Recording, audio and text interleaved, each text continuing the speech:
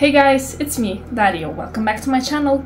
So today's task for me is to educate you guys about perfumery history, about Grasse and why is it really important to perfumery world, how the perfumes are made and all of that jazz. So if you want to get a bit of history about perfume, just keep on watching.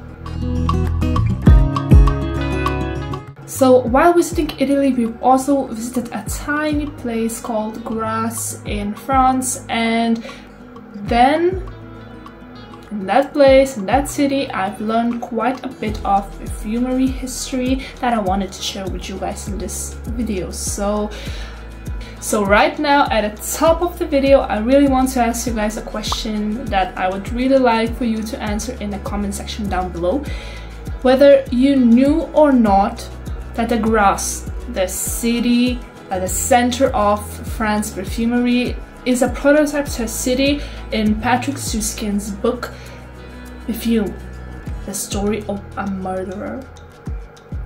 It was a shocking reveal for me while traveling because, well, I've read the book quite a few years ago and I watched the film. I believe it's a 2006 release starring Alan Rickman and Dustin Hoffman, so it's quite a good film to watch if you have never done that. That's a recommendation from you guys, you know. And I've never thought that the center, the city from that film is actually quite real in the real life, you know. So that's a question for you guys. How many of you knew? Have you knew that or didn't? Yeah, so that's a fun fact right at the start of the video, but now let's get into the history. So as most of us know, the history of scents comes down to Egyptian times, when the fact that he used a lot of stuff, I would say, to, you know, hide the filthiness, hide the bad smell and all of that jazz. But Grasse has made the first perfume right out of the floral petals, and it was a huge discovery to the world. And Grasse got famous because of it in the 16th century. From the 17th century, this city was ruled by 3 dynasties because they were able to extract the materials, create products, and sell them like nobody else could. And these 3 dynasties are Galimard, Molenach, and Fragonard. Right now I'm feeling like a French girl. Okay, let's move on. 2 more interesting facts about Grasse.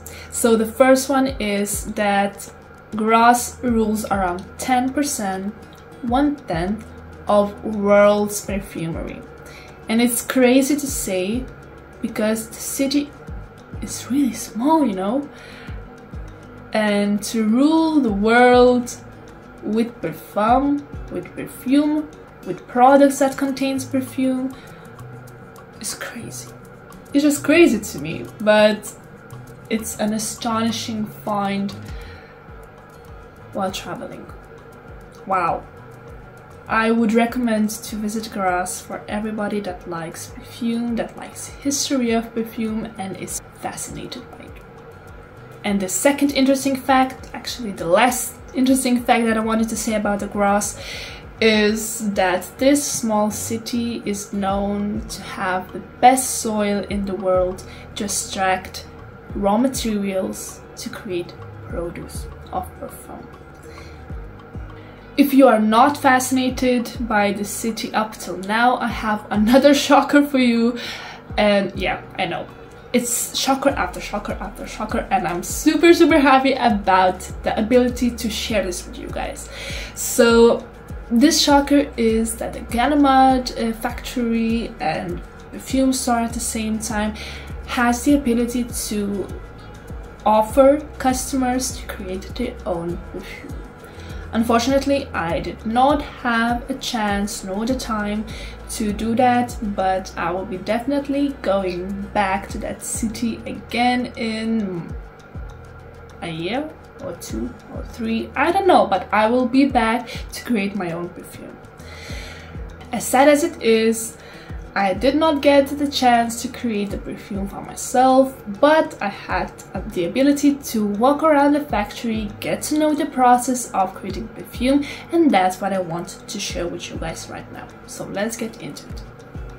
When we first opened the door to Galimard factory, we actually saw a glossed wall with flowers from all around the world, and I believe that it indicates from where in the world the flowers were extracted to create certain perfumes.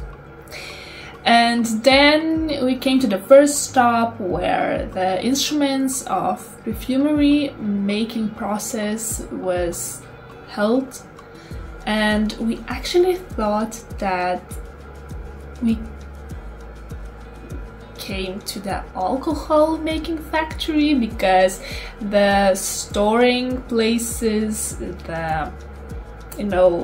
these huge containers, metal containers, looked like they are brewing wine or beer, but no, unfortunately, not unfortunately, we came to the right spot where the perfumes were made, and those containers were specially made for perfume storing. At this stop, we learned about the scent extraction from raw materials, how grease helps to store it, and so on. It is actually so interesting to know of how many of flower petals you have to collect to create a certain amount of solution or scent.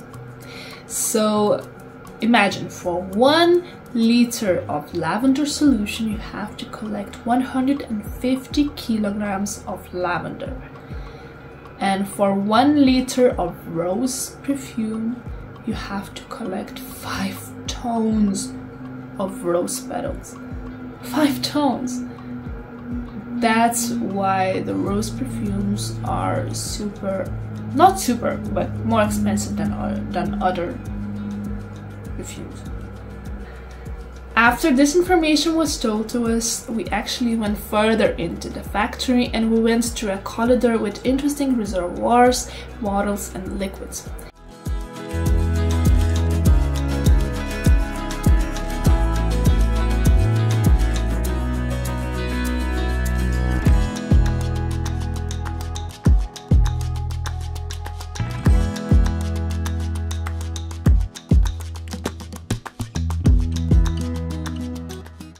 I also had a chance to smell raw vanilla, cinnamon and already made solutions from the stand.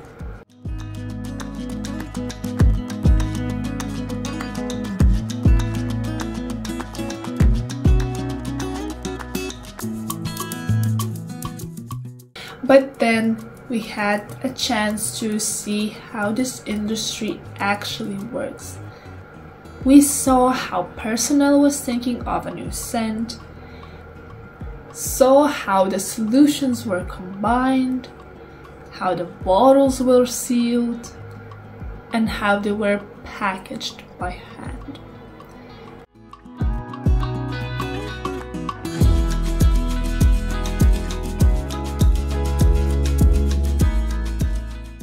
And then we got a chance to smell test everything that we liked and buy it for ourselves.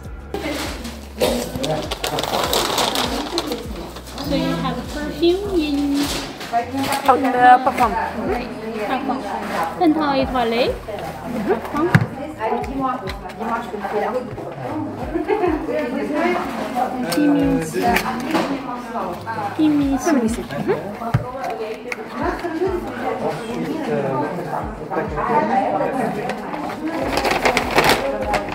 Bien tout la main.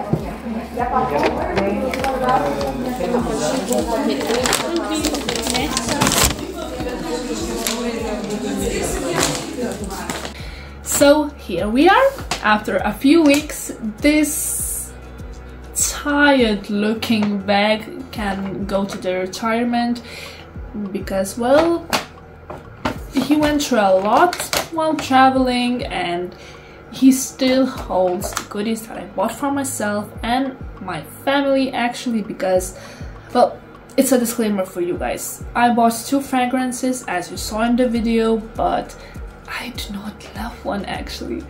So the thing that I want to say right now is do not rush into buying perfumes.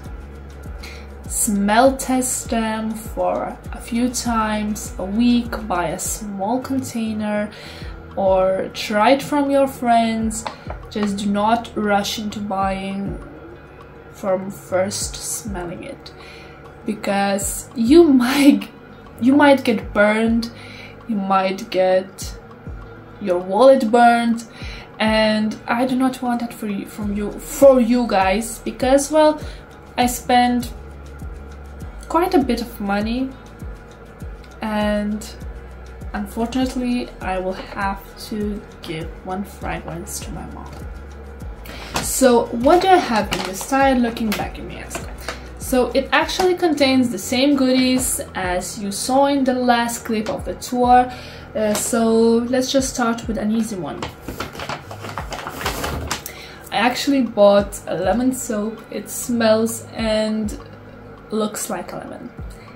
It is an easy one. It costs €3.50, so around €4, and I hope that it will clean our hands nicely. Yeah, so this is basically it.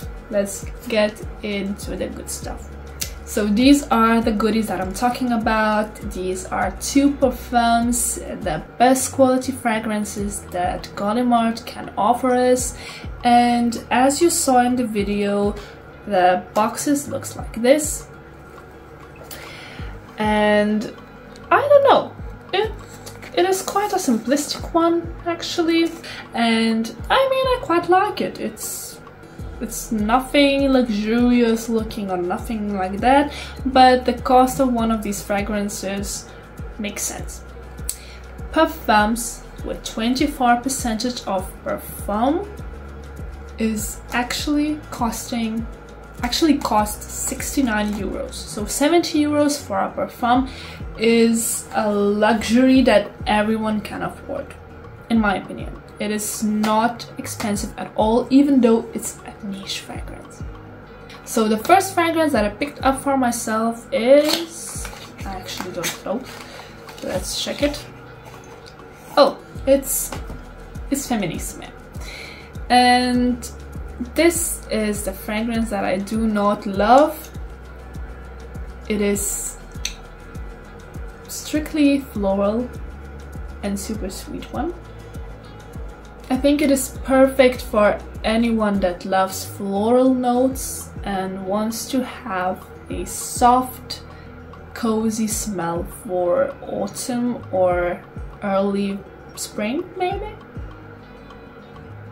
Yeah, it's warm, it's sweet, it's floral, and I think that is why it's called Feminissime, because most of men do not wear strictly floral scents. So this is all that I am saying right now. If you want a full review of this fragrance, just comment that down in the comment section and I will try to do it. And the second fragrance that I brought myself home and will actually use it myself is with an interesting name, which is Perfume CENTRE.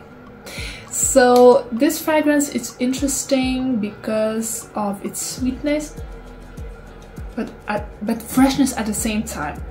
It makes me wonder if it has pear and tonka bean in it. But while smelling this perfume, I'm traveling back to childhood. I don't know, it reminds me of something, but I cannot pick up on what it is.